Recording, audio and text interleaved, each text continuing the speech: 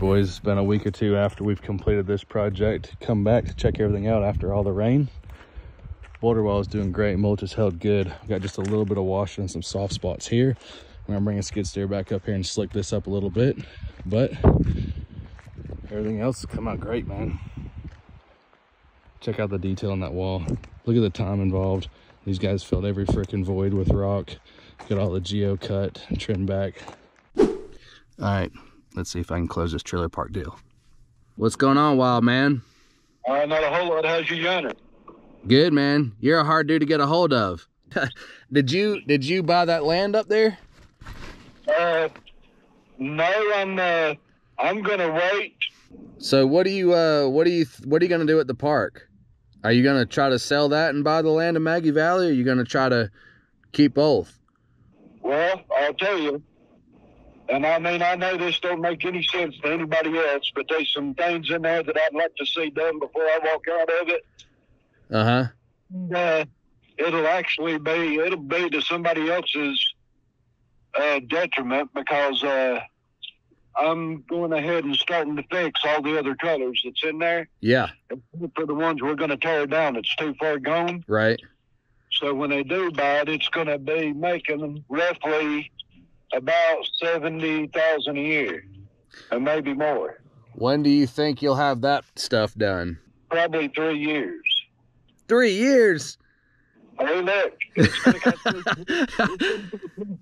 to cost me $20,000 to put a new pump house in. Yeah.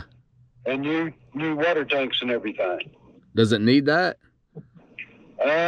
Well, you could get by without it, but they're getting more and more particular over these old galvanized tanks, and that's what that trailer park's got. Oh, yeah, you need a new plastic tank.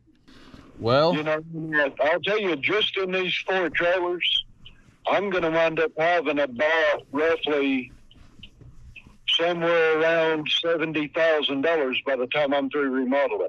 Yeah, you ain't telling me shit, man. I'm putting 16 in a park right now. If you want to enter into an agreement about it, yeah, then I'm going to need some help. Okay. And the trailer park's got about 5 trees in it that need to be cut. Yeah, I rode through there the other day. I know which ones you're talking about, I believe. Well, there's a poplar tree right there at the young pump house, and one right up the hill above it. Yeah. And I've got a great big oak tree. Yeah. Down in the lower part of the loop. Yeah, I seen that. And I've got 2, 3 other poplar trees and a big maple that need to be cut. Okay. And then I'd like to trim all the limbs on the lower side of the park that border the property with shady line. Right. Yeah, it's kind of growing into the road. Who paved that road right there to the church? Johnson Paving did it. He does a good job. Well, they charged them $24,000 to do it. Woo! Shit, son, that shit's high now, ain't it, man? Yeah, they didn't really cut him much of a deal. Nah, they don't cut. They don't. He does a dang good job. I mean, you can't cut corners, you know. I mean, you can't cut costs and cut corners, you know. So, but his work will be there forever, you know. Yeah. What I would like, if you're the one that's going to wind up with the park. Yeah. But I want to work out some kind of deal with you where it don't cost me an arm and a leg to cut all these damn trees. You know, I'd rather just buy the park like it is. I know you know that. I understand that, and I've had somebody else that offered me a little bit more just to turn it over to him. Yeah. But they're wanting to come in and put tiny homes, and they'd make everybody in there move.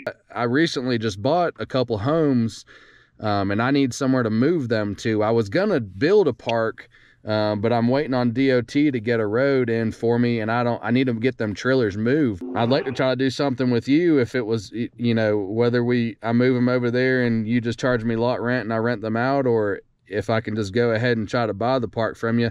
I've got to put money together for it now since I've got money in those 2 other deals. But I know you probably want to do the value add, you know, try to get some of them ready to rent to get a little more money out of it. But I mean, I don't know where I'll be at in 3 years. You know what I mean? Yeah, hell, nobody does. Really. I don't know where I'll be at in 6 months. You know what I mean? What are you willing to go on it? Here's the problem I'm going to have, right, is I have to sell it to the money man who's pretty well already sold, but I need to know every single thing about that park. So I'd like to ride around with you in the park and you show me where all the septics and stuff are. Yep. So I don't put my foot in my mouth on a number, but I think the numbers we've talked about, I think I can still make work with him. I just need to be able to know everything. So if he asks me a question, my answer isn't I don't know, you know. Let me ask you something. Yeah.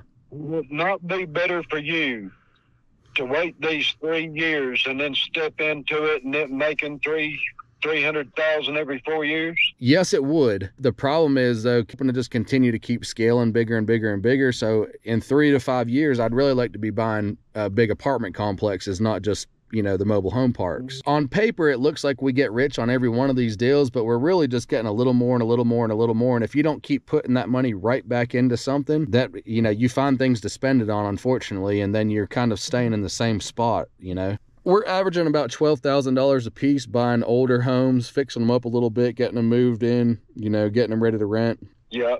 But we're also doing all the work ourselves too, so that saves us on some of the labor, you know. And that's the cheapest way I've been able to figure out to do it, and I've been doing it for 4 or 5 years, you know.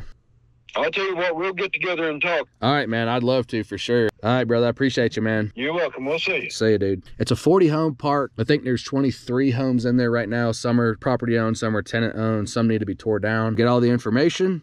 We'll put it all on paper. I'll show you what the numbers look like. Stay tuned, baby. Give y'all a little update real quick on this new road job we got going on here in Oconee Falls. As you know, you've seen we got the hammer here yesterday. I've worked all morning with land resource management to try to get the septic site figured out up here. This is extremely rocky terrain, as you guys know and have seen, and obviously why we have the hammer here. But if you don't know septic well, septic does not do good on rocks. So there's about 6 acres here, and we've been all over it today, digging perk holes with a mini hoe up there and doing some soil evaluations. We were able to get right here by the road. This is the entrance of our road here. We were able to get this area here to perk with some good soils for a conventional system. But as you know, the house is almost 1,000 feet away from the drain field. So anyway, we got some more work to do to make that all work. But we spent most of the day today working on that with the engineers, and got all of our ditching done basically through here. Got the road cut.